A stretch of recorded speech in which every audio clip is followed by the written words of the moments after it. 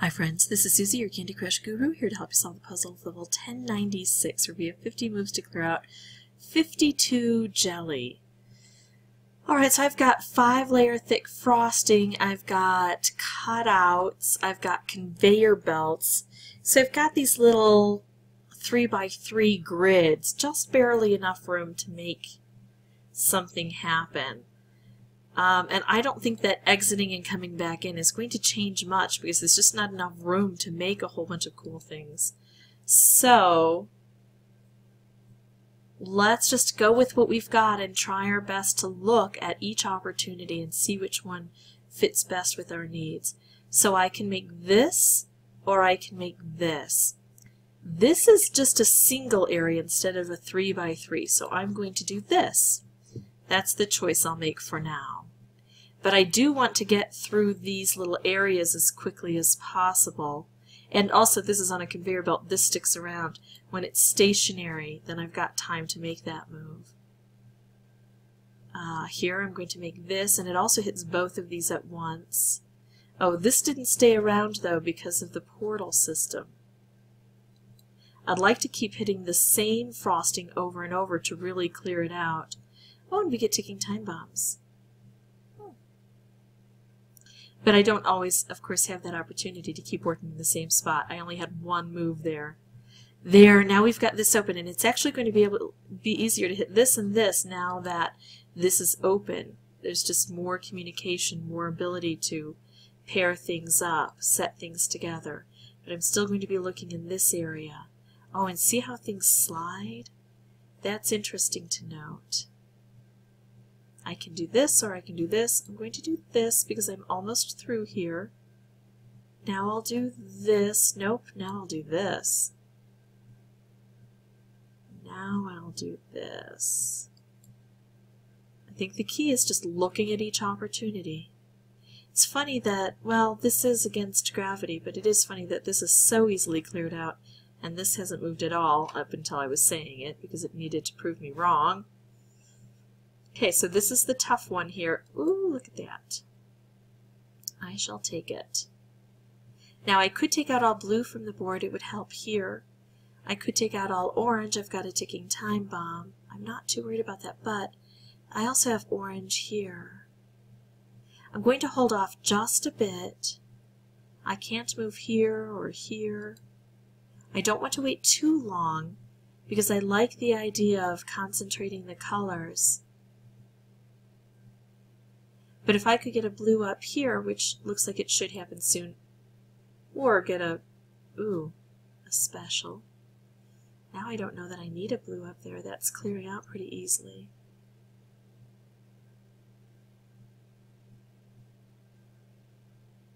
I think that this is my only move. Orange, blue, or purple. Purple would take out this and take out this and maybe tighten things up here. Blue would take out this. I don't know, I'm liking purple more and more now. Orange would remove this, set this off. I don't know that I want this set off yet.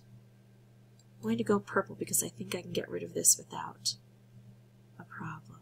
Ah, stink. That was going to be so perfect there for a moment. Okay. I know, I still have that to worry about, and things could change, make it difficult. But I think I'm doing quite well on this board, so I'm trying not to worry too much. I think it's time to do that. Perfect. I still have that guy to worry about. Maybe I can get a green down here. No. Ooh, not bad. Even better. Okay, so now I'm kind of playing cleanup. Looking around at all of the different things I can do, which one is best. I still have that to worry about. I might be able to slide this on here and take that out. I like moving this, though. Oh, look at this. Perfect. We cleared that out.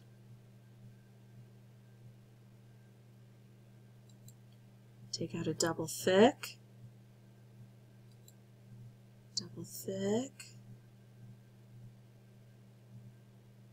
1, 2, 3, 4, 5, 6. Where am I missing one? 1, 2, 3, 4, 5, 6, 7. I didn't see that one. Every once in a while it's important to take stock. You don't want to think that you've beaten the level and then find you still have a lot of work to do.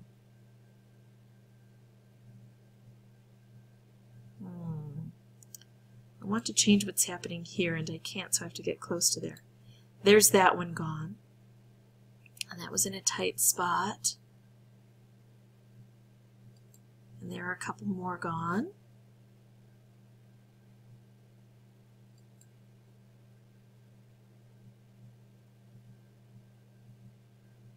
Okay, I need to change what's happening here.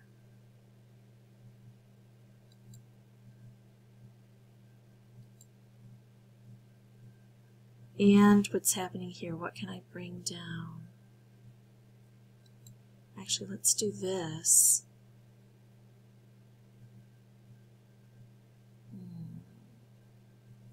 I'm going to take out the red as this goes through. Change that up a bit. There we go. There's that one done. So one more area. Ooh, if I could just get those guys. I could get an orange here.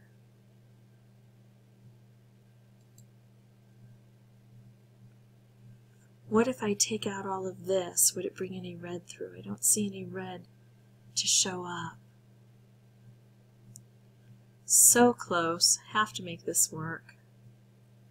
I'm going to hold on to that for a bit. Take one of the only other moves available. Now, how can I slide that down? No. Oh, good. Here we go. Totally different. One of the only moves available means a reshuffle.